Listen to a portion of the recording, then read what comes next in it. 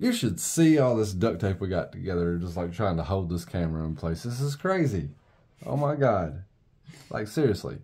All right, man.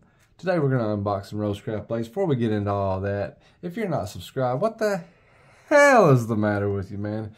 Hit the subscribe button. Hit the like button. All right, check this out.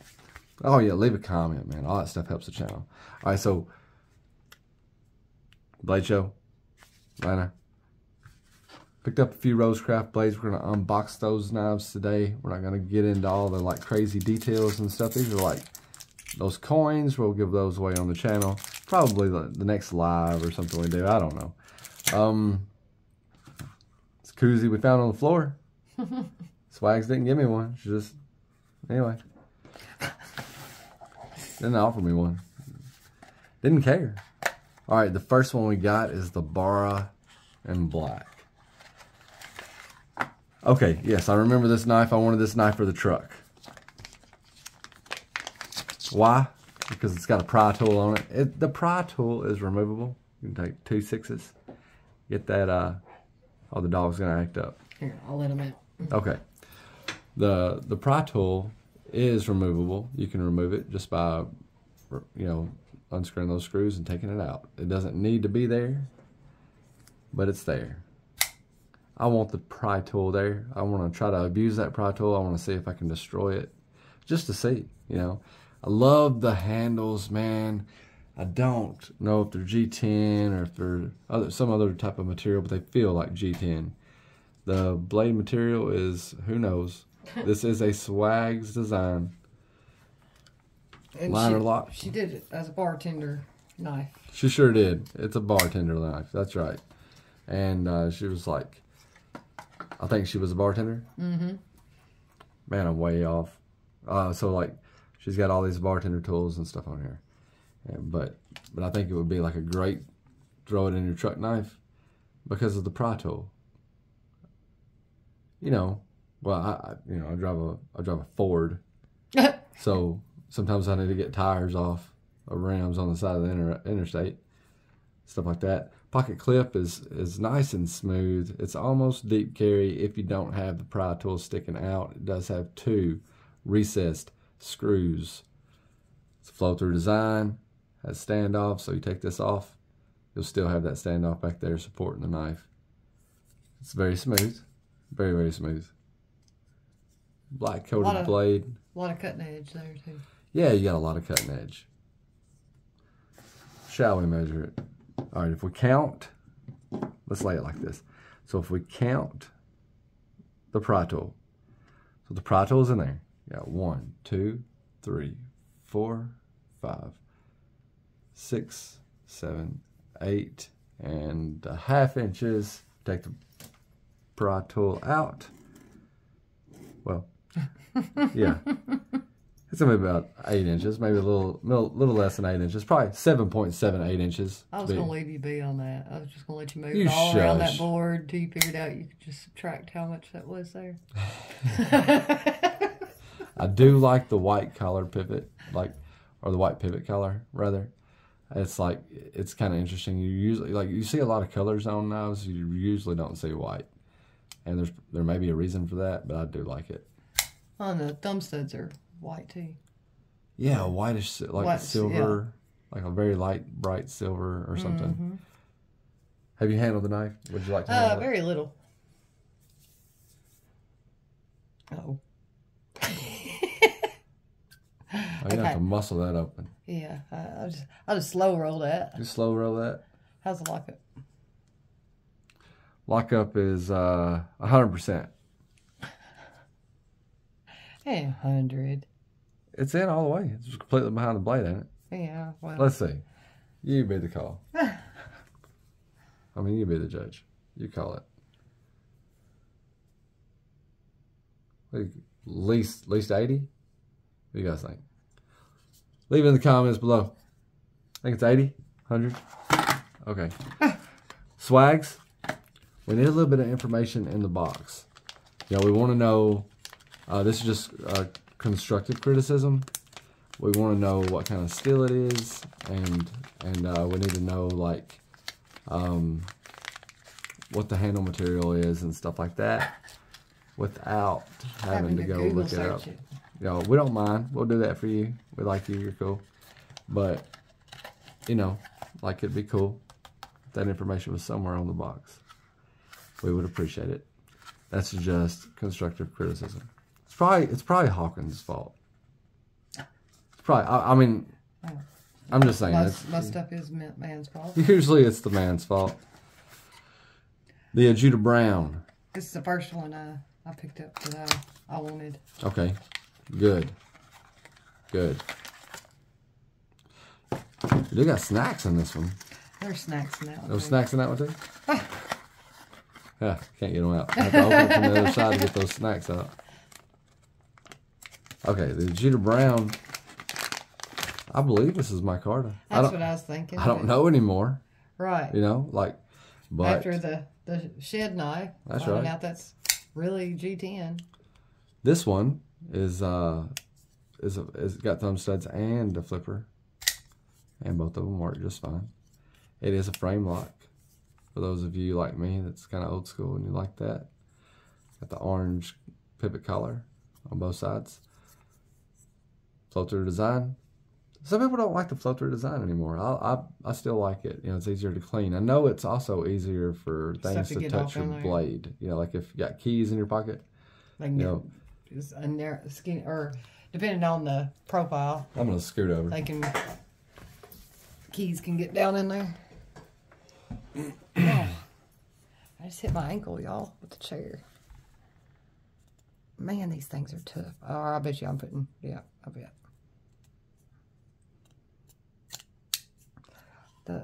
The Mohawk just seemed a lot smoother to open.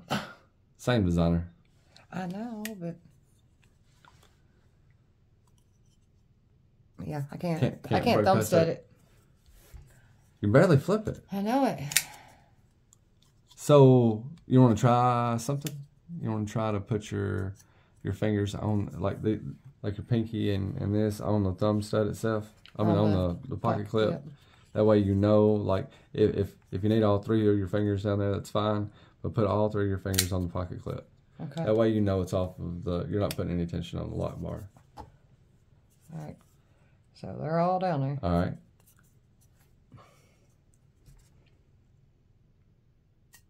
Wow. Yep. What a weakling. I do. I have weak hands, man. There we go. That's why you like those Todd Beggs. Yeah. Okay. I just got to oomph it. You're going to oomph it. Okay. All right. I don't know like why the we put feel them of back that in the box. We'll leave them out. Oh, I'm sorry. What'd you say? I do like the feel of the handle, though. Like the feel of the handle? Mm-hmm. Yeah, the handle does feel good. They don't have a stainless blade steel anywhere. That is a Hawkins design. Oh, that stupid little sticker. Stupid made in China sticker. Yeah, quit putting that on the blade, please. They can't help that. Talk to your partners. That's the OEM. So we'll leave these out. Sorry about that. This one's gonna be hard to keep focused. Yeah. But that's okay. I'll tell you what, we'll flip them over. And we'll flip them back over later. There we go. All right, a couple boxes out of the way. Got one more. The OGEE. And all three of ours, all three of that we picked up, we got different colors. Yeah, yeah. I like this box. It's like a step above, or like a step up. Step up from the usual. From the folding box. I think the Mohawk was the same way as that one. Couldn't tell you. I've taken it out right. enough times, but yeah, it is. It's a push through like that. Okay. Now I don't know who designed this one, but you know, like it's if you just see the designer, it just says S back there, but I don't think that's you know, like Swags is like she's got her signature on hers, and Hawkins has got this HJR. Yeah. And Andy Anderson has got like this like skull and crossbones type thing that make an A, or you know, I don't know. But man, this knife feels so smooth. Like this is an incredible knife. Like I don't know like how it performs yet, but like the handle material feels just like the handle material. BARRA, and so it's got this like. You ever played with a petrified fish in G10? The G10, like the texture of it is like it's grippy, but it's also smooth at the same time. That's what's going on here. Kind of powdery type feel. Yeah, and there's all this blue like liners. Yeah, blue liners. They kind of pop, man. Yeah. You know, we got the lanyard hole back here, and it kind of keeps shape with the knife, so there's no extra stuff going on, and that's a backspacer. So like that's kind of cool in my opinion. You know, like it's just I'm not saying it's the first time it's been done, but it's definitely not done as often as other lanyard holes. Right. And I like the blade shape. Kind of like barbarish. Yeah. To me. Kind of like a razor, you know, like it's also kind of like a sheepfoot. Well, yeah, I mean in a way it is kind of sheepfootish, but it's got a curve, and I don't know, man. Like it's definitely not Warncliffe, right? But we can do a video of me trying to shave this beard off. You got a beard? You do. Oh, you don't like it? No, I'm just saying. You see if I can cut you or not. I shaved with that little knife that Nick sent us the other day. Did you? Yes, I did. Like I was able to take off quite a bit of hair off my face with some shaving cream with that knife that Nick sent us. So it's got the blue thumb studs. Again, we don't know what kind of steel type it is and stuff like that. We won't beat a dead horse, but that would be really cool. But anyway, I think this one I could easily. I would hope so. This thing is. Yeah. Can you make it come out any faster than that? There we go. Like, can you get in zone? You know, you're like, can you wait until the camera's off before you start? You know, just like before you go to sleep. You know, like you wait till the video's over with before you go to sleep. Yeah, this one's a lot smoother. This one's more like the Mohawk to me in the action.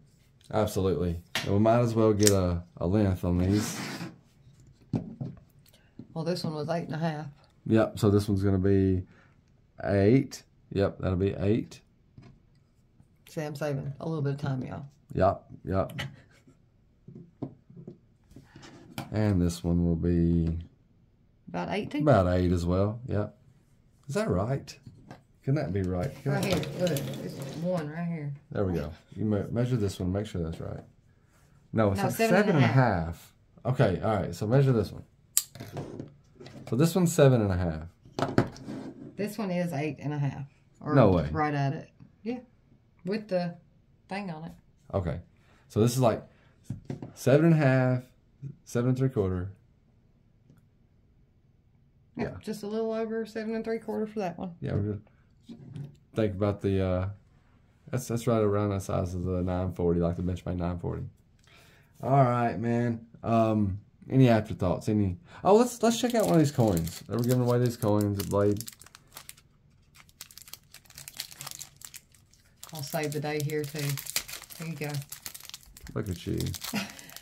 Shithead. Okay. On this side, it says Rosecraft blades on top. Got the RCB. Or just Rosecraft RC. Got the RC in the middle, and it says Friends of the Craft. Okay. On this side, there's your designers. Yeah, so that's the 3. Did they say their names? Maybe? Around the edges? We make knives for people who love knives. Okay. Rosecraftblades.com. That's okay. I'll figure out who you are, buddy. That's Andy Anderson's design. Yep. Swag. This is Hawkins design, Swag's design, and we will figure out who that is. I'm gonna guess it's Sam's. Sam's. What's the definite? Not just one Sam, but many Sams. Yeah. Well, it's Sam's design. Said that right, teacher, lady. Anyway, that's that in a nutshell. We'll have individual videos of these. This is just a general unboxing, and by far my favorite as far as action and looks and all that stuff is the OGEE. I do feel like the one I had on the table for this one was smoother. And maybe it's because it's been getting picked up and flipped open a lot. So I have hopes that this one will smooth out.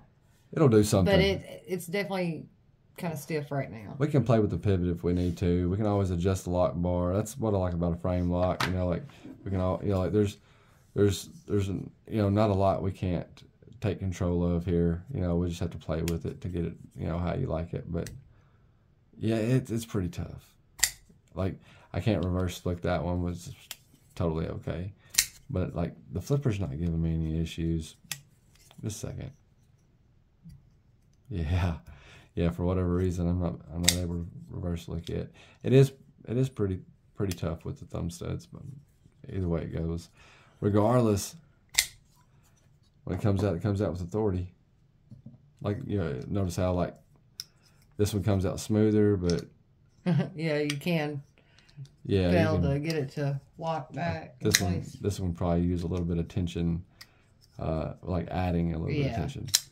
But we got it. I think we'll go over price points. When we got it.